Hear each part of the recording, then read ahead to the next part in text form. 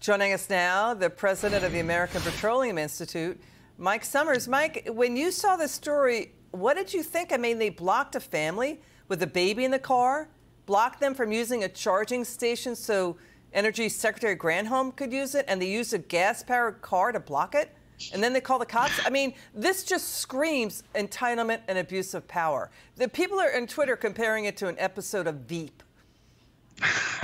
Well, I do think it demonstrates the importance of the role of consumer choice here. For many Americans, an EV might make sense, but for most Americans who have to travel long distances to get to work and to school, an EV at this point just doesn't quite have the technology that Americans want or need. Unfortunately, the Environmental Protection Agency right now is promulgating a rule that would basically mandate consumers have to buy an EV by 2035. I think most Americans, as demonstrated by the Secretary's troubles on her road trip, understand that that is not a choice, that they need to have the choice of the kind of vehicle that they want to buy for their lives. And unfortunately, that's not the choice that the federal government wants to provide for American families. Yeah, you know, people don't want them. Period. They don't want them. They want hybrid. They would do electric and gas. I mean, you know, that's the way to go. Toyota's going down that road. I mean, and the thing is, so they finally get the wake-up call, living the life that the rest of us is living, as they do this top-down central control of the economy. Government mandates. You know, notice that none of the government entourage, Mike, were driving Teslas, right? There was no Teslas. That's right. I mean, maybe because they hate Musk so much, but that's what the NPR journalist was saying. That's a major takeaway. EVs that are not Teslas they will have a road trip problem, no charging stations. And the White House knows this. Well, here's why this is important this week that this story came out, because the United States House of Representatives is actually going to have a vote this week where Republicans and Democrats are going to be able to choose.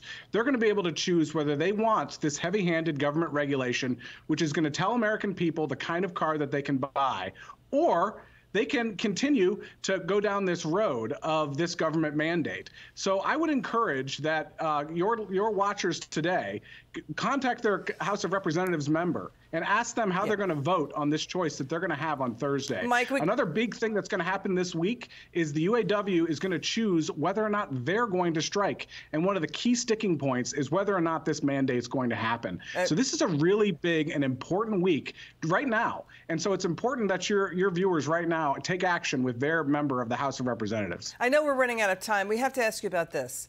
NSC spokesman John Kirby is indicating the Biden White House may again try to drain even more out of the U.S. Strategic Petroleum Reserves as the president's polls are plummeting. This is because of Russia and OPEC Plus oil production cuts. I mean, it's already at a 40-year low. He drained it to that level.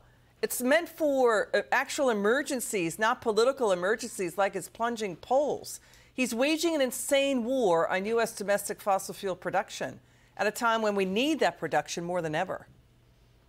It is a tragedy what they did to abuse the Strategic Petroleum Reserve right before the last election. We're now down to the lowest levels that we have since 1984. And here's the problem. We use 20% more oil today than we did in 1984. We're at about a 13-day use of oil left in the Strategic Petroleum Reserve. Here's the answer. We need to unlock American resources. At the same time, they're talking about letting more oil out of the Strategic Petroleum Reserve. They're locking up resources in the state of Alaska, which wants to develop our resources. They're locking up resources in the Gulf of Mexico, and they're preventing resources from being developed on federal lands and in federal waters. They have a choice too, and the choice they're making is to stop American development and rely on this SPR, which shouldn't be used in this political fashion. Got it. Mike Sommers, thank you so much. It's good to see you on the show. Great to be with you, Liz.